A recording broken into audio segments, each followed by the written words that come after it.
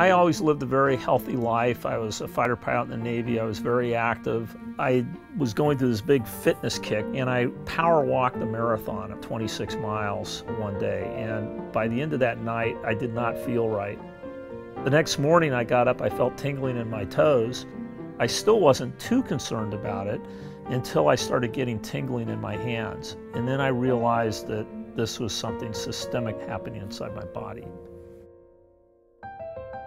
It took a couple of weeks to see the neurologist, and she said, "You're going into the hospital right now. We got to give you intravenous immunoglobulin. You have Guillain-Barré.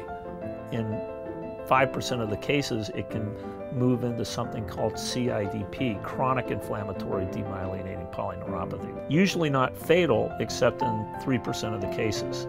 And unfortunately, that was me. The only therapies that are FDA approved are things that harm your body and have marginal effectiveness.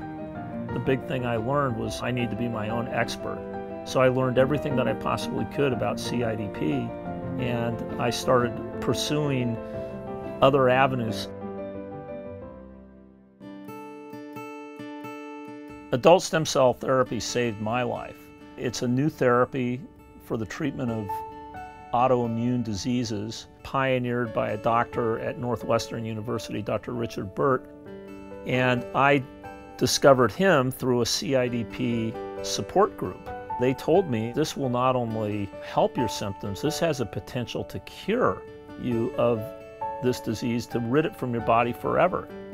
Adult stem cells has completely changed the face of autoimmune illness.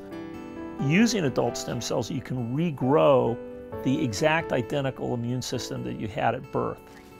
I try to help as best I can, but I'm only one voice. This is why I was so fortunate to team up with Stem for Life Foundation.